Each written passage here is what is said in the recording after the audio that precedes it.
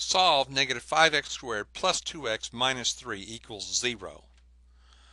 Okay, first thing I want to do here is I want this to be a plus 5x squared. Okay, so I'm going to multiply both sides of my equation. I've copied my equation here. I'm going to put a negative 1 here and here. Now watch what happens. Negative 1 times negative 5x squared is a plus 5x squared. That's my goal, is to have a plus 5x squared. Okay, but negative 1 times plus 2 is a negative 2, and negative 1 times plus 3 is a negative 3. Now negative 1 times 0 is still 0.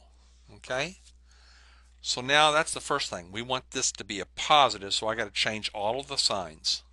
Okay, now this equals 0, so I want to use my zero factor property.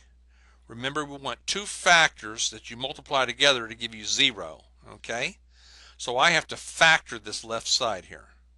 So that's my next job here, is to factor this. Okay, we copied it down. Now, no fuss factoring says put the 5 here and here. So we copy 5x twice. Now, mathematicians will fuss about this because they'll say, well, 5x times 5x is not 5x.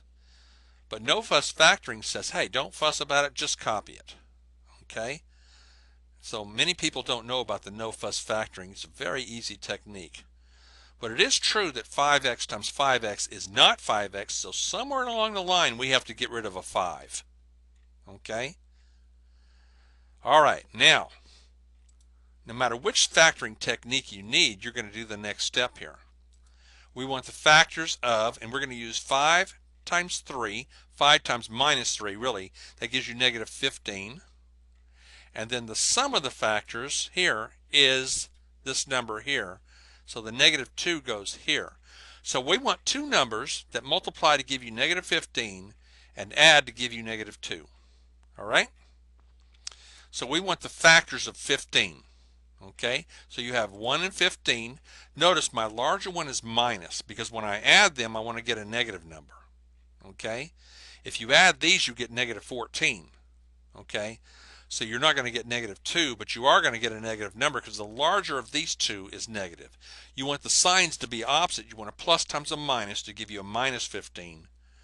Okay? Now, 1 times 15 is 15. 2 doesn't go into 15. 3 does. 3 times what is 15? So if I use a plus 3, I want to have a minus 5. I want the signs to be different so I can get a negative 15. And this sum of 3 and negative 5, the sum of 3 and negative 5 is a negative 2. So we've hit our numbers here. These are the two that we want to use. Use the 3 and the negative 5. When you multiply them, you get this. When you add these two, you get this. All right? Now remember, we have 5 times 5 is not 5, so we're going to have to get rid of a 5 somewhere. Okay? Remember, that's why in a few minutes from now we're going to scratch out a 5, and that's the reason, because we put too many 5s here. No fuss, copy the 5 and the 5, 5x and 5x. Then once you figure this out, put your 3 over here and your minus 5 over here. Okay? Now, your next step, you're going to factor a 5 out of these two. Okay? Remember I told you had to get rid of a 5? Well, that's what we're going to do. We're going to factor a 5 out of these two. This is the common monomial factor of 5. Copy that down and put your 5 out here. Okay? I simply copied that down, put it in yellow, so I can see what used to be there. 5 times x is 5x, and 5 times minus 1 is 5. Remember I told you a while ago that you can't have 5x times 5x to get 5x squared. I told you we were going to have to get rid of a 5 here, didn't I? Okay, that's what we're going to do right now. Factor out the 5, we get x minus 1, and then throw away the extra 5.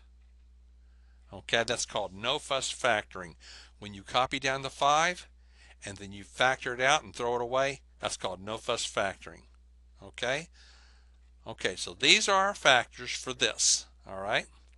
Notice the inside terms give you negative 5x. The outside terms give you plus 3x.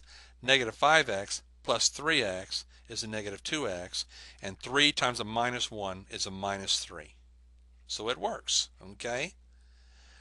All right, now this is This is A times B is 0. Remember we had that up there a minute ago? This equals 0. We factored it to give us these two. So if A times B, if this times this is 0, then either A is 0, either x minus 1 is 0. Huh? If this times this is either x minus 1 is 0, or the 5x plus 3 is 0. Okay? Now, if this is 0, we're going to add 1. We're going to get x equals 1, and we're done with that. So either this is true or this is true. If this is true, subtract 3 from both sides. We'll get 5x is minus 3, and then divide by the 5. Divide this by 5, and divide this by 5. Divide that by 5, divide negative 3 by 5, so this gives you x. This is or x is negative 3/5. So either x is 1 or x is negative 3/5. That's using no fuss factoring.